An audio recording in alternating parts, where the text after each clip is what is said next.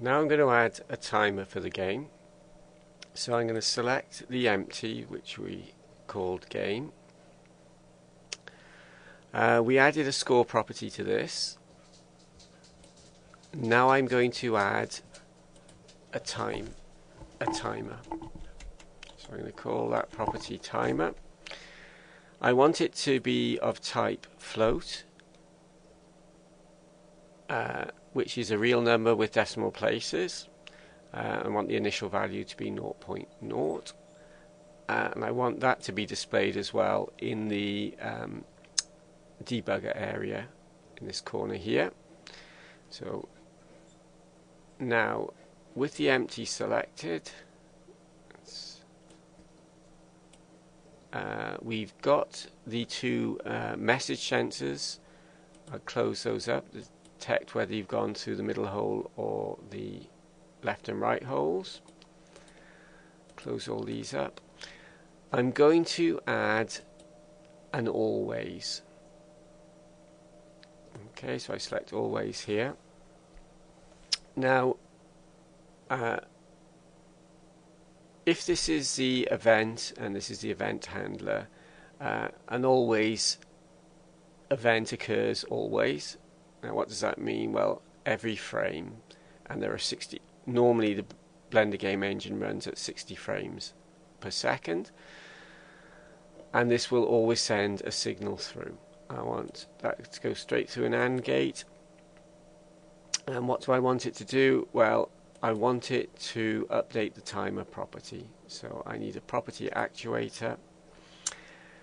Now, I want it to add.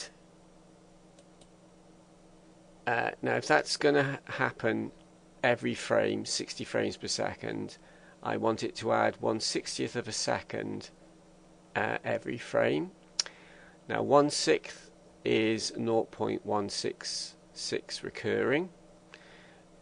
So 1/60th is 0.01666 recurring. So I'm going to round it off there at 0.0167. And we're going to add that to the timer property. So if I connect that up and run the game, do I get a timer?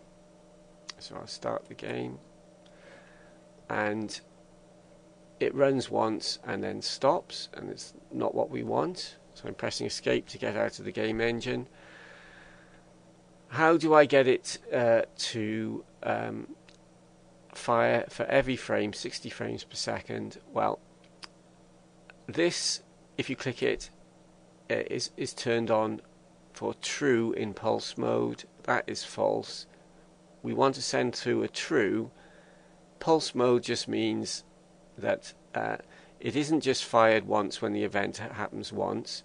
It is fired continuously while the event happens every frame. And that's what we want. Now if I start the game, the timer is working, and if you time that against the stopwatch, you'll find it is pretty close to the right time. Let's escape from that.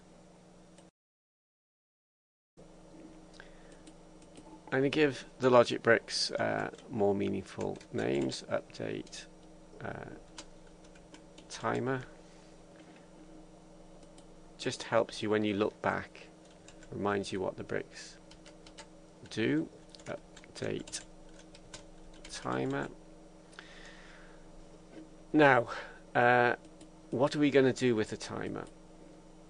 Well, when the ball falls off the board, the game effectively freezes as the ball goes off to infinity, and we only want to give the player just a reasonable amount of time to try and get the ball in one of the holes. So after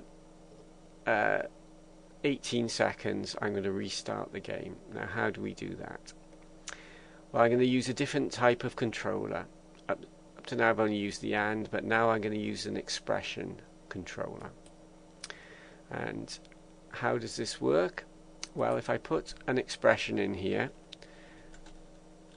timer greater than 18, and connect that up. What the always signal will send a true signal, 60 frames, 60 times a second. It'll go straight through the and update the timer, but it will be stopped at the expression until this expression is true, and that will be true after 18 seconds. And what do we want to happen when we get to the 18 seconds? We want the scene to restart.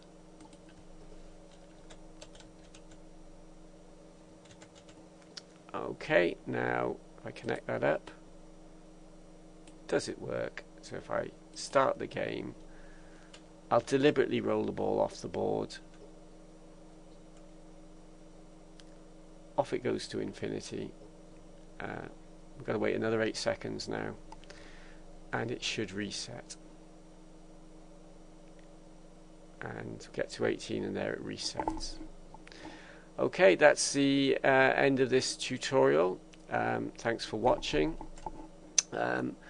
I'll put this finished file on my website, freemovies.co.uk, at the Blender channel there.